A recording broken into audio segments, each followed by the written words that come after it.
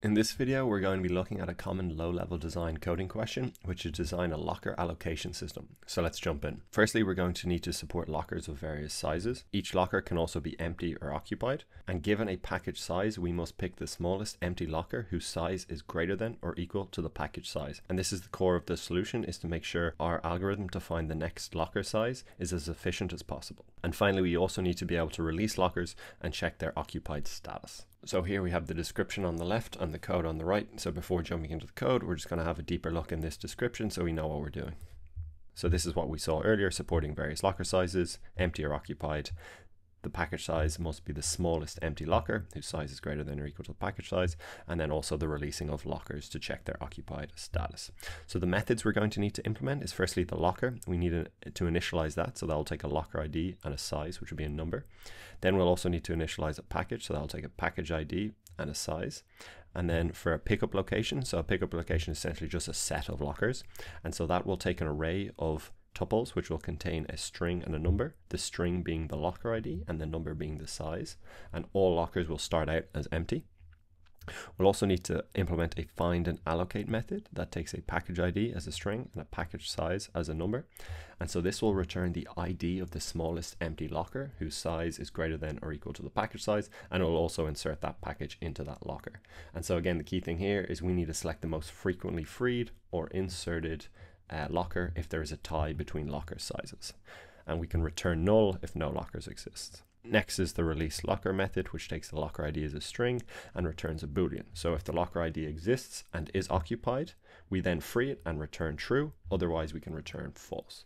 And then we also have the check locker status method, which takes the locker ID as a string and returns a boolean. So return true if the locker ID exists and is occupied, otherwise return false. So I think the best way to get an idea is just simply walk through this example. So on the first line of the input is the methods that are being called, and on the second line are the parameters that are being called with that method. So here we've got our pickup location initialization. So that's going to take again our list of locker IDs and their sizes. So we've got locker L1 for locker ID 1 and its size of 10, L2 with the size of 10, and L3 and a size of 20.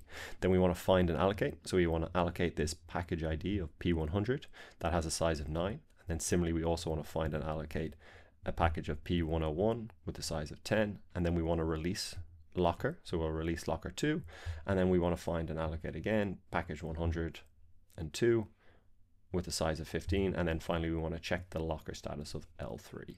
So there's the output, but if we look at the explanation here, we can see here we're firstly initializing our lockers, then we're going to find and allocate, so again P100 with the size of 9, so we've got L1 and L2 here, both of size of 10, so they'll both work, but again we want to pick the most frequently added or freed, so in this case we're going to choose L2, so that's why we return L2. Then for finding and allocating the package 101 with the size of 10, again we only have L1, so therefore we'll return that. Then we're going to release locker 2, so this will just simply return true because it was occupied and now we're releasing it. Then we want to find and allocate package 102, which has a size of 15. Well, the only locker that can support that is L3, which has a size of 20. And then we want to check the locker status of L3, and this returns true because it is occupied. So hopefully that makes sense, but I think when we go through the code, it'll be much clearer. So the locker has an ID, a fixed size, and a boolean occupied, which indicates whether it's holding a package or not. So super straightforward. And similarly, a package has an ID and a size as well. So now looking at the pickup location in the constructor, we will receive a list of locker objects. So the lockers map is used to store a locker ID, and so that we can have an O of 1 lookup to that locker object. We also have an available, which is a dictionary keyed by size, each pointing to a list of empty locker IDs. And this is going to be super important for getting that next available locker. Then we have the sizes, which is a sorted list of the distinct sizes that currently have at least one empty locker. And then we also have allocated, which tracks which packages occupies which locker. And then once we have that, we simply build the available buckets and the sorted sizes list. So we iterate over all of the lockers, and then we add the locker size as the key, and then we simply append the locker ID to that array. And then for the sizes, simply get all the keys that are in the available map and sort them in order so our sizes are sorted. So in our find and allocate method, we're going to use bisect left to get the index of the smallest package that is greater than or equal to the package size. And so just for a quick visual on how bisect left works, of lockers of size 10, 20 and 50. and then we've got a package 9. So what it will do is it will return the index at 0, because 10 is the first element that is greater than or equal to 9, and it is at index 0 within that lockers array. And then let's say we have 10, again, same thing, we will return 0, because 10 in the size 10 locker is the nearest locker that is greater than or equal to our package of size 10. Then let's say we have a package of size 15. Well, we will return an index of 1 because that is where 20 is located in the lockers array. And then let's say we have 45. Again, we can return an index of 2 because that is where the locker of size 50 is in the array. But then let's say we have 60. So 60 is greater than all of the elements in our lockers array. And so we can return an index of 3. So this index is out of range.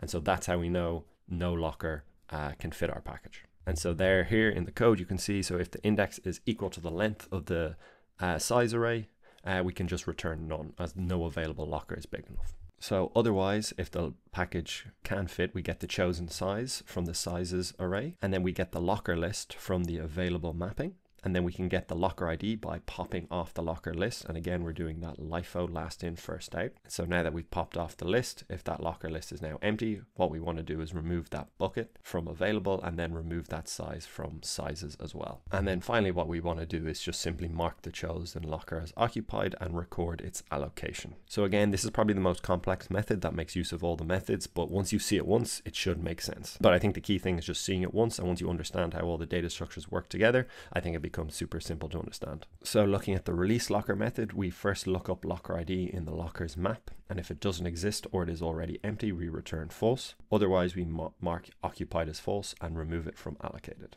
And so if there's already a bucket for that size in available, we just simply append to it. Otherwise, we create a new bucket and insert that size back into the sorted sizes list using bisect in sort. And then finally, we just return true. And then lastly, for the check locker status method, all we do is a simple dictionary lookup that tells us if the locker is occupied true or if it's empty or invalid false. So let's run our code now and see if it works. Perfect, the initial test case is passing. So let's submit it and see if it passes all tests. Perfect, all the tests are passing. So let's look at the time and space complexity. So you can see for the time complexity, for the find and allocate method, we have O log n for that binary search plus list operations. For release locker, we've got O log n as well for the binary insertion to maintain that sorted order. And for the check locker status, it's simply O of 1 for that hash map lookup. And again, n represents the number of lockers. And then for the space complexity, it is also just O of n. And so that core bottleneck is maintaining the sorted sizes list, which requires O log n operations for insert removal. So again, I think the core part of this algorithm is just understanding what these core data structures are doing and how they interact. But once I think you see it once, it makes everything a lot simpler to understand. So if you want to test yourself against this question, there's a link in the description. And if you got any value out of this, be sure to like and subscribe and share it with a friend. It helps the channel out a lot. And I will see you in the next one.